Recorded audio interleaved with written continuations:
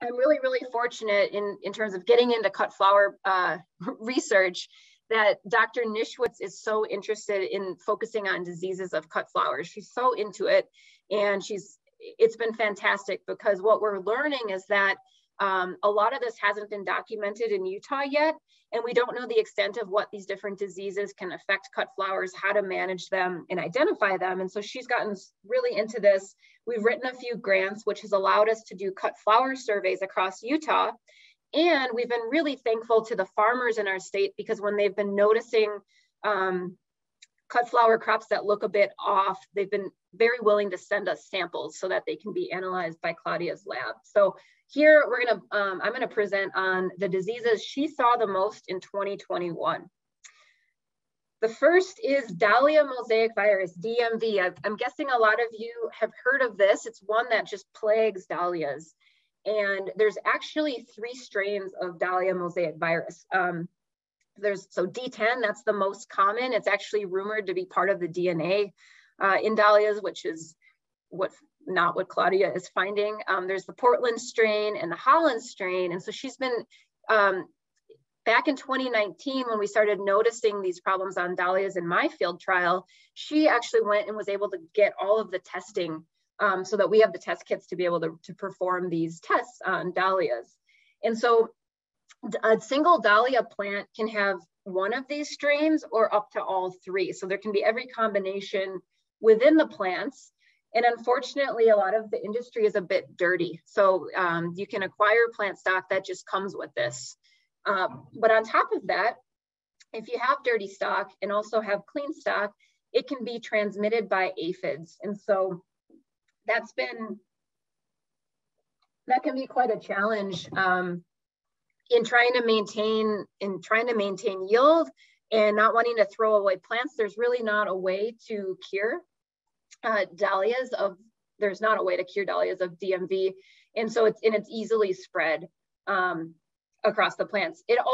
Other thing that she's finding and learning is that it actually can get transmitted in the seed. So if a plant that is infected with any of these strains goes to seed, and I know for cut flower production where there's using cuttings or tubers, those are the kind of dahlias that we most likely are to sell. But when we do grow them from seed, that can get transmitted into the seed. And then also tubers. So there's been some kind of viral information, no pun intended, going on in social media that if the plant looks diseased, let it go, save the tuber, next year it's going to be fine. And that could not be further from the truth. And so Claudia's done a lot of work to actually take sampling from different parts of the plant in looking at where this virus is. And it is definitely in the tubers too. So some symptoms to look for in the field to walk through is chlorosis of the leaves. And we've got pictures of this in the next slide. So this is yellowing in the leaves or vein clearing. It can look like these other 2 viruses, tomato spotted wilt disease virus or tobacco streak virus. And the leaves can also get a deformed shape. It can reduce flower production. Now, if all of the dahlias in a field have it, wouldn't necessarily notice this decrease in yield, but these can be problems. So the color breaking is really interesting because there's actually a lot of varieties that are, that's kind of advertised, that there's this streaking in the petals. This is something that we're looking for, and that can often be caused by a virus actually. So pictures that she's taken in the lab. Here you can see this infected leaf. It's got this kind of unusual yellow spotting happening. That's definitely not a nutrient deficiency. That's a sign of a virus doing that when it's just these kind of irregular spots throughout. There's no real clear pattern. Here's examples of the leaves that are deformed as well. And then this is a picture of a bloom from Nicholas in one of our greenhouse trials. And you can actually start to see that color breaking here in the petals. So right at the tip where we're losing some of the color and it's looking a bit yellowish, that's actually a sign of the virus. So for management of DMV, the best thing to do if you notice it is to destroy the infected plant and not save the tubers. And the reason for this is because it just can get transmitted to your clean stock. Try to find certified disease-free seed and tubers if you can. This is a challenge. I really hope this is something that industry moves with in the future. And then using sticky cards to monitor for aphids. So it's important to check those sticky cards weekly. And Claudia mentioned that if you're not sure how to identify aphids on the sticky cards, you can actually take some saran wrap and loosely wrap it around the card, put it in a padded envelope and send it to her lab, and she will, her team can diagnose what's on there. So keep track of the field and call when you can. I know that can be really hard to do, heartbreaking to do. We've had to do it up here. We want to learn a lot more about DMV. We're really excited about it. We have some grants to do it, which allows us to offer Utah growers, only Utah growers, free testing. Our labs are not certified to take in plant samples from out of state. So if you are a cut flower farmer or enthusiast here in Utah and you have some dahlias this coming year that look suspicious, take a picture, email us with it, and then chances are we're going to ask you to take a sample and send it into our lab. Maybe we could even visit your farm this summer on our dahlia tours. Let us know. And we're really thankful to these 2 county faculty who are helping us on this trial too. So we are very interested in learning more about DMV viruses. And so please send your samples and contact us. The next thing that Claudia's seen a lot of is damping off. I think any of us who start any kind of plant from seed, this is near and dear to our hearts. So damping off is commonly caused by Pythium. And so it's a seedling disease. It actually lives in the soil. It's a soil-borne pathogen. And the spores of Pythium, actually, it's almost like they have little tails on them, and that allows them to swim through water. And so this can be a really devastating seedling disease. Some pictures of it. There's browning or yellowing of the leaves. This is quintessential here, where the stem right at the soil surface is dying off. And so if you see some of these symptoms, chances are that the entire tray is actually affected, and it's best to dispose of that tray and not try to hope that a few will still make it. So, and the reason for that is, so damping off, the management of it is to be as sanitary as possible. If you're reusing seed trays from year to year, make sure to disinfect them. A 10 to 15% bleach solution can work particularly well. We recommend soaking for 45 minutes to an hour. And then after that, wash it really well to get rid of the bleach. Otherwise, that can cause some phytotoxicity. It can hurt your next round of seedlings just from the bleach alone. If you're mixing your own soil or bringing in your solus media, bringing in something sterile can absolutely help. Another thing is to not overwater. So when those trays are sitting in water, that makes it really easy for those spores to move, because remember, they have that those tail-like features that let them swim through the water. Another thing is not planting the seeds too deep. And the reason for that is because then they're exposed to the soil or soilless media longer, and that can put more stress on the seedling trying to get up, and more stress generally means it becomes more susceptible. If you can buy treated seeds, or if you have a special pesticide license, you might even be able to treat your own seeds. But generally speaking, our rule of thumb is that if you're holding a seed in your hand, however it lays flat, you should plant that about twice the depth of the height of that seed, and that is plenty deep. So those are some ways to manage. Now, it might be tempting if you get damping off and a couple of the plants make it to still plant them out. And that can be a pretty strong problem, because it can actually lead to root rot later on in that crop's life. So leading right into that, Pythium root rot is another common one that we see in cut flower crops. So Pythium root rot is also caused by Pythium. So it's the same pathogen that causes damping off, but it's what affects older plants, including cut flowers, vegetables, and hemp. So this is how it manifests later on. So if it doesn't die of damping off, it very well could die of root rot later on. And that's why it's important just to get rid of those trays. Symptoms are that the soil can look plenty wet, but the plants look like they are dehydrated, or they start to wilt. The roots become discolored, and the cortex may be easily pulled off with only the inner core of the root left. I think that sounds really complex, but I think we probably all experienced that. And I'll have a picture here on the next page. But we've seen this in celosia, especially across flower farms. And this is one that we usually, in thinking about vegetable farming, we often see this in kind of squash and melon types. So with Pythium root rot, this is a picture of a poinsettia, actually. You can see the roots are a bit discolored, and here's the general thickness of the root. But you know that feeling when the roots just seem kind of moist, and then if you take your finger and slide it along the root, it just sloughs off the outside and you're left with this hair-like bit? That's a really good sign that it's infected with Pythium root rot. So something to look for. Let's see, management of root rot is to be careful about not overwatering. Drip irrigation in general is a great idea for water conservation, but it also can help minimize disease incidence by keeping that soil a little bit drier.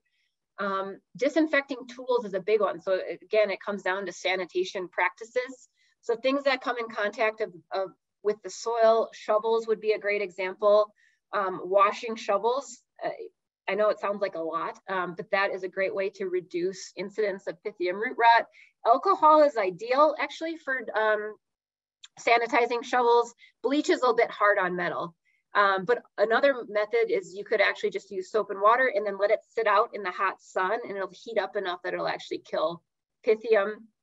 And then buying healthy transplants. So if plants look kind of yellow when you're buying them, it could be a nitrogen deficiency. That's relatively common, but it also could be something wrong with the roots. It could be Pythium, it could be nematodes, all these other things. And so it's important to only buy the healthiest transplants or produce the healthiest ones, because if you don't, it actually is introducing it into the soil and it overwinters and can last for decades.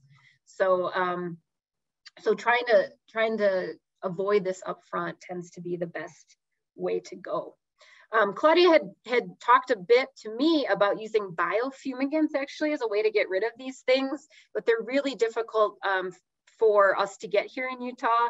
So it's probably not a realistic approach on that way. So just thinking about it more on the front end.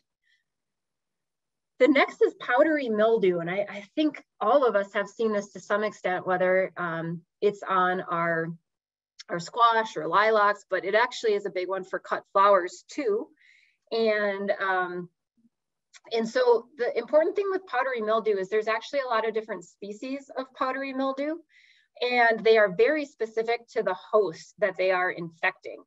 So this particular species, Ambrosiae, is specific to Dahlia, Zinnia, and Celosia. So that powdery mildew we're seeing on our squash plants, it is not the same one that's infecting these cut flowers. Or similarly, bindweed can get powdery mildew. That's a different species than what we're getting on these cut flowers. So it's very specific to the host, but it looks the same as everything we've been used to, like someone sprinkled powder or flour onto the leaves. So we get these white patches or splotches on the leaves that can easily turn into the whole leaf being covered. And the environmental conditions that welcome powdery mildew are exactly what we have here in Utah: dry and warm. It does need a few hours of high humidity to be able to infect, but otherwise it just does great under dry and warm conditions. And so we usually see this later on in the season. So let's see here. It doesn't like rain. So a lot of times, I guess I can say this under management too, but you know, here in Utah, we don't get as many pathogens because of our dry conditions, but this is one that really responds well to our dry conditions. It really doesn't like rain. So some might say to use overhead irrigation to reduce incidence of powdery mildew, which is the case, but it'll tend to invite all the other pathogens if you do it. So we still recommend drip irrigation, but just knowing that that can be a challenge. So management, cultural, non-chemical means. The first is to try to find resistant varieties if those are available. That's a lot more slim pickings for cut flowers than maybe for other crops. Another is to remove the infected plant material at the end of the growing season, because it can overwinter in the soil if that residue is left behind. I wouldn't even compost it, just put it right in the garbage. And then plant spacing. And I know on small scale farms, it's really tough because we want to optimize spacing for production In yield, maybe plant a little bit closer, but in terms of controlling pathogens, giving the plants a little bit more space, a little bit more wind flow can help a lot with controlling these. Now for chemicals, there's chemical management options, and a lot of the fungicides that have the active ingredient with sulfur work extremely well. But the key for these, if we're using chemical means for control, is that it has to be done when it's at this early stage where there's just a couple patches on the leaf, not after the leaf is completely covered in powdery mildew, because at that point there's so many spores present that chemical control is really not going to make a difference.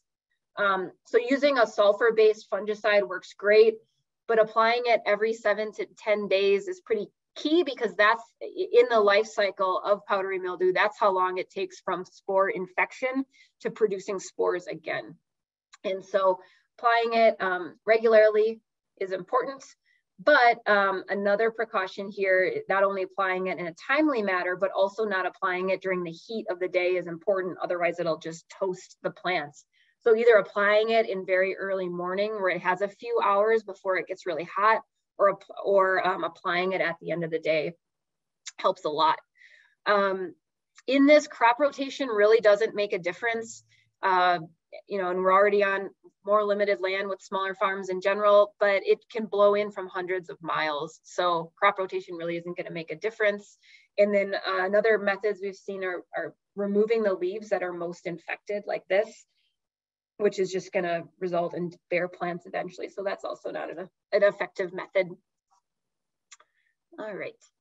Other chemical options are with these two active ingredients. So Calagreen uses potassium bicarbonate, which is also effective, and the chlorophenol, is also an effective method for powdery mildew. But whenever you're trying these methods, it's important to maybe just try it on a plant or two before doing it to the whole bed. All right, phytoplasma. So phytoplasma is a bacteria without a cell wall, which means it cannot survive very long outside of its vector or host. So the vectors, the way it gets transmitted is actually through leaf hoppers. And then that is how it gets moved from plant to plant. And so leaf hoppers really prefer certain plants over the others, but they tend to like to taste the plant first and see if they like it.